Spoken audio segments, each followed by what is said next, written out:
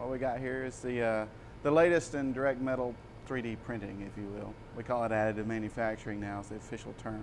But what it does, it takes fine layers of metal powder and welds those together with a laser beam to fuse a three-dimensional object right from a computer file. So it's like artistic welding, if you will. Selective laser melting's the official term on the patent, so that kind of describes what's going on.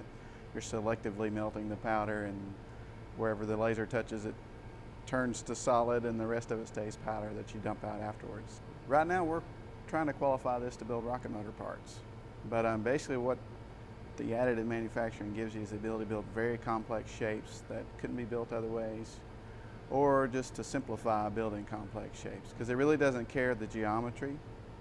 Really the deciding factor in whether the machine can do it or not is the size of the part.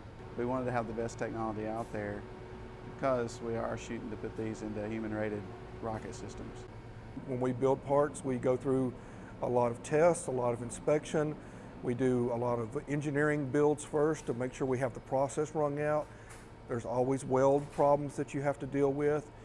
And there's going to be problems with this that we'll have to work out too, but this has the potential to eliminate a lot of those problems, and it has the potential to reduce the cost by as much as half in some cases on a lot of parts.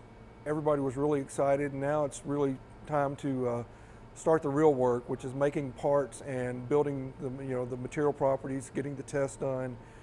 It's an exciting time for the next few years.